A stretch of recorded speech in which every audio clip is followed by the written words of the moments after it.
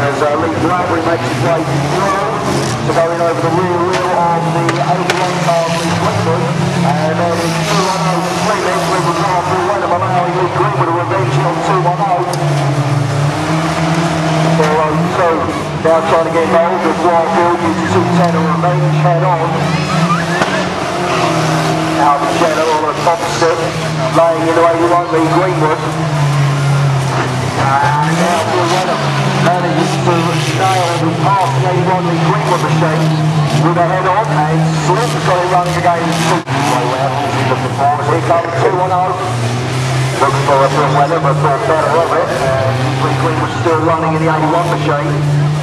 Doesn't look like Greenwood has got much left to offer him. Anything's rolling down to the final quick score of 2-2-1-0. And 500 now leading Greenwood. Greenwood's got power in that car.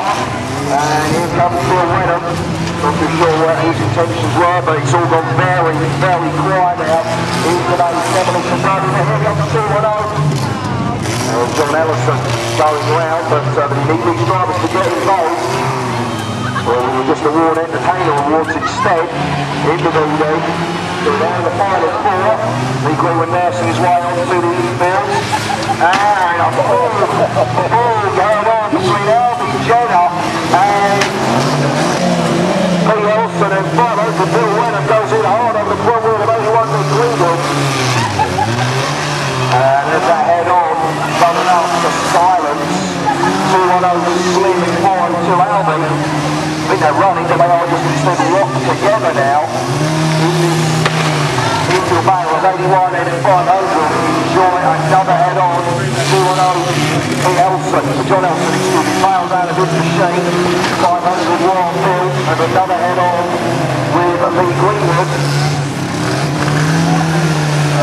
Alvin Jenner desperately trying to ask one of those drivers to get through of the 81 car, and has Bill Wenham knocked himself out there with the head on to Lee Greenwood.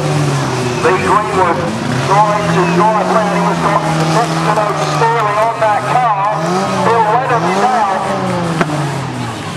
and with Alvin Jenner stuck on the car, it is a win of the PD for 81 Lee Greenwood. Bit of a disappointing end there for Alvin Jenner. He was desperate to get through. Where is it? Oh, there. Look, it's got a 3.